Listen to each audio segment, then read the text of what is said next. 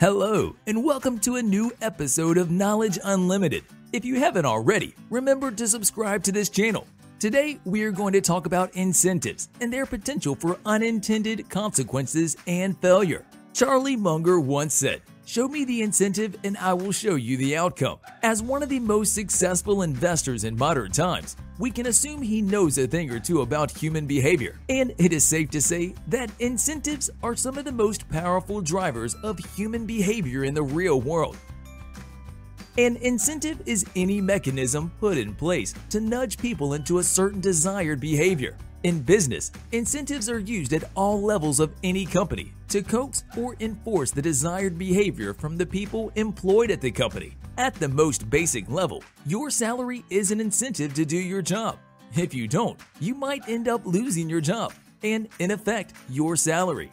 Some slightly more advanced examples might be if you or your department show a desired level of sales growth in a year, you get a bonus, or the company might prefer negative incentives. For instance, if you are late delivering a certain number of orders as a pizza delivery man, you may be docked in a salary. More on that later. Governments across the world are also using incentives extensively. Taxes are the government's main incentives, used to nudge populations in certain directions regarding behavior. Sugar taxes, alcohol taxes, speeding fines, tobacco taxes are all examples of government trying to nudge behavior away from actions that are expensive for society as a whole, as sugar, alcohol, and tobacco are catalysts for diseases that require expensive treatment, while speeding with your car increases the probability for your death. Death is expensive for society if you are a taxpayer. On the opposite side, governments also give positive incentives to people. A common incentive to increase home ownership in society is the ability to deduct interest rate expenses from your tax return, or tax reductions on electric cars to make them cheaper, compared with cars running on fossil fuels to reduce CO2 emissions. Now that we understand what incentives are and how they work, let's have a look at some examples of when they don't work as intended. Incentives are great if you know what you want to achieve with them, and you know how to achieve it. That sounds easy, right? Not so fast. 1. The Cobra Effect. The first example are the cobras of Delhi, such a failure that it got its own name, the Cobra Effect. During British rule of India, the British authorities started to worry about the number of venomous cobras in Delhi. The solution? Use incentives. The British offered a bounty for every dead cobra delivered to them. In the beginning, the scheme was a success, and a large amount of cobras were killed and handed in for the reward on offer. The city of Delhi became safer, at least with regards to cobras. What the British hadn't accounted for was the Indian entrepreneurial spirit.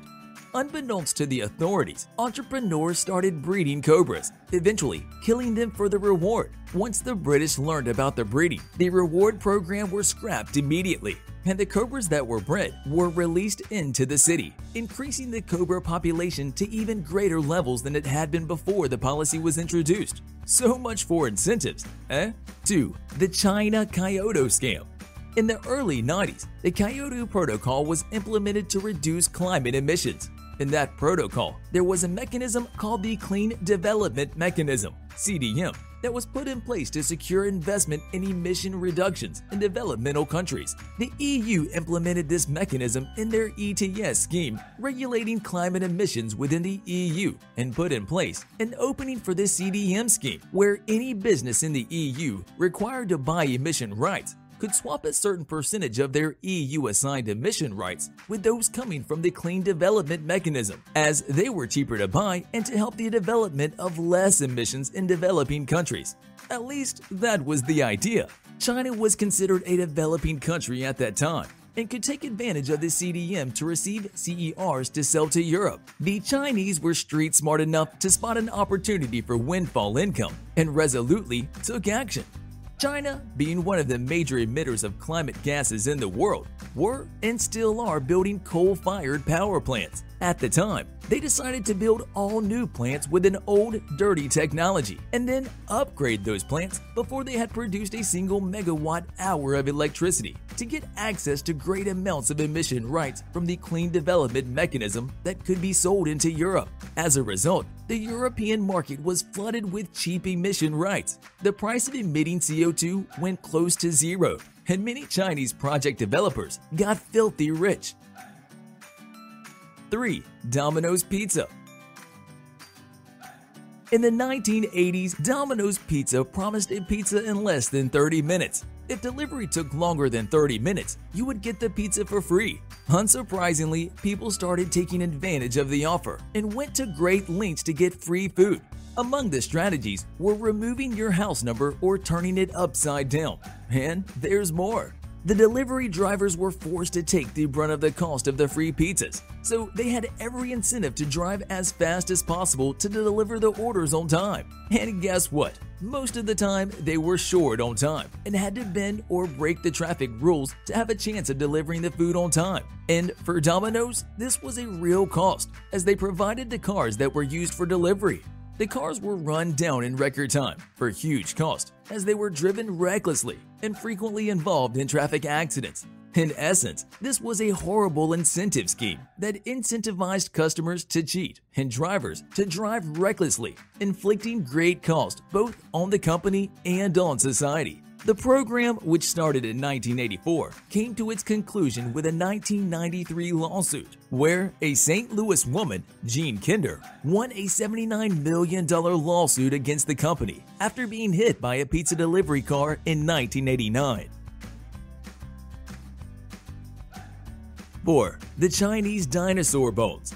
Late in the 19th century, there was a boom of discovery of dinosaur bones in China. Western paleontologists traveled en masse to China to participate in the new gold rush of fossils and bones. Most of the bones were found in the countryside of China. And to incentivize the peasants to report to paleontologists when they found fossils or bones, they wanted to reward them.